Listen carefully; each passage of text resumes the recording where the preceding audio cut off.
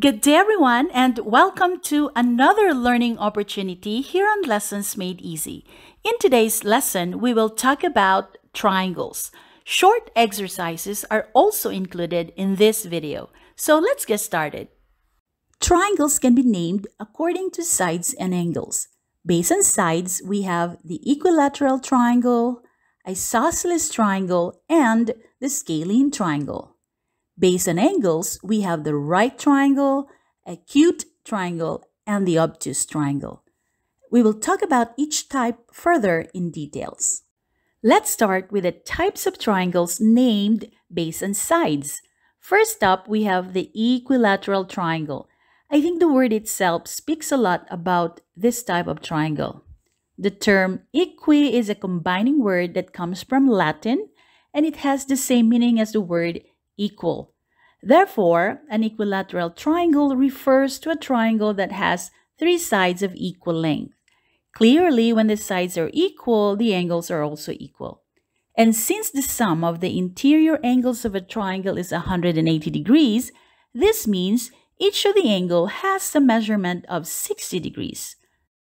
And when a triangle has two sides of equal length, we call it an isosceles triangle. Look at the given example below.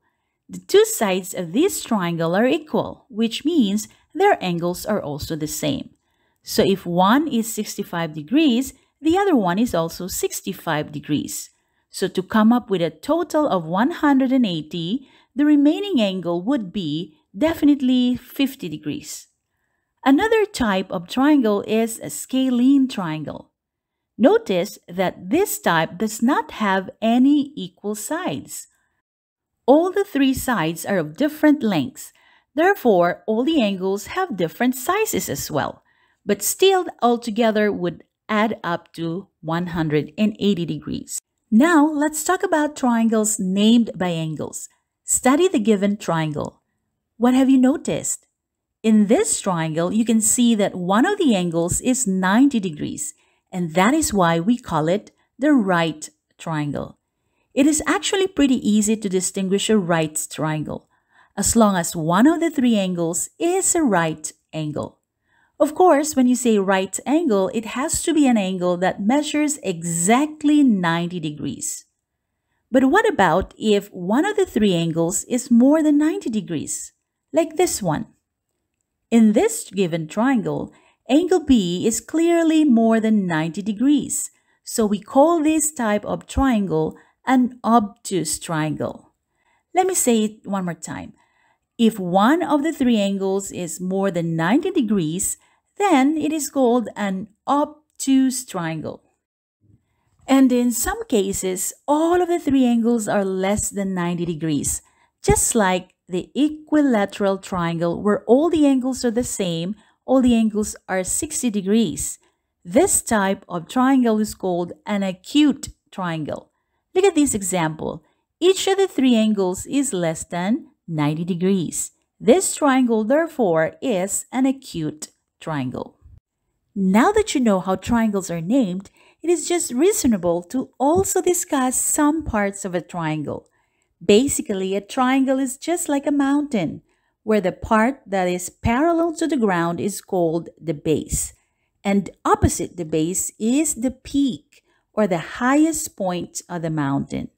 In this given example, the peak is angle E, and it is also called the peak angle. The peak angle is always opposite the base.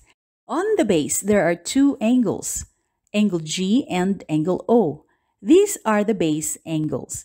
And the line segment from the peak that is perpendicular to the base, let's say point P, let's have it here. This is called the heights or altitude. So when you say perpendicular, it has to be at an angle of 90 degrees with the given line. Here are some important points to remember before we do a few exercises. A triangle is also called a trigon. We can name triangles based on angles. A right triangle has one angle that is 90 degrees. An obtuse triangle has one angle that is more than 90 degrees.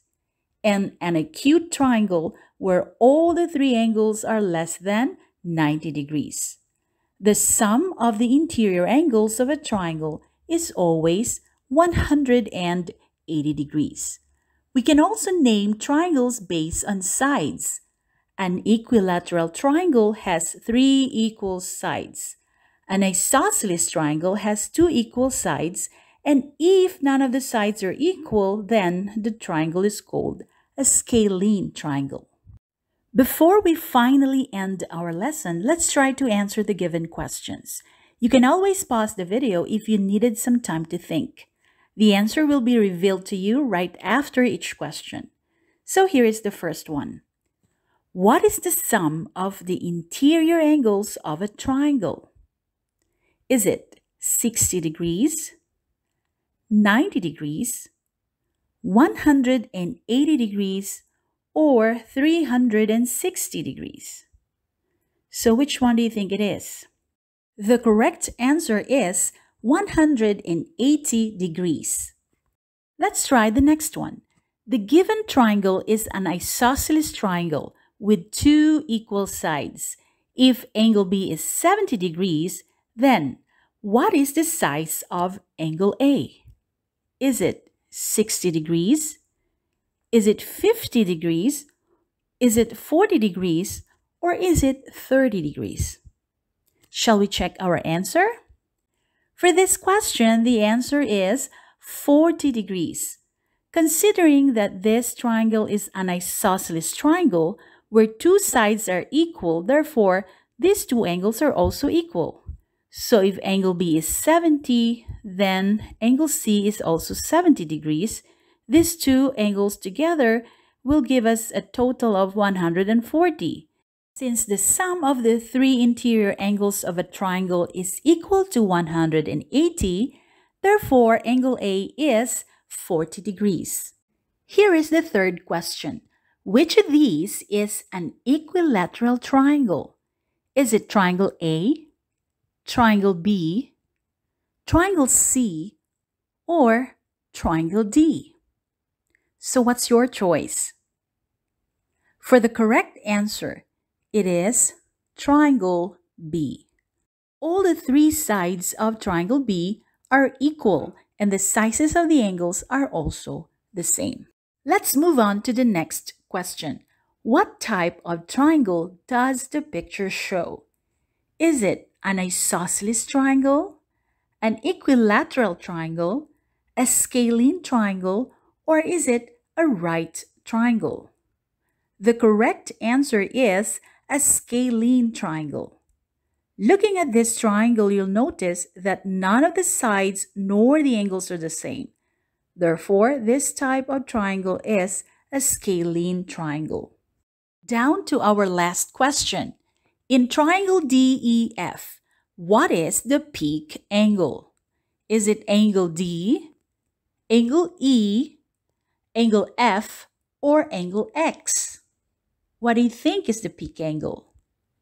For the correct answer, it is angle E. The peak angle is always opposite the base. So, were you able to answer all questions correctly? I believe you did great. So hopefully this lesson will help you enhance your understanding about the triangles. My name is Teacher Belle and this is Lessons Made Easy. If you find videos like this useful, a like would be appreciated. You might also want to consider subscribing to this channel for more learning opportunities. And kindly share this video with others who might need this as well. This would be all for now. Stay safe, everyone, and have fun learning.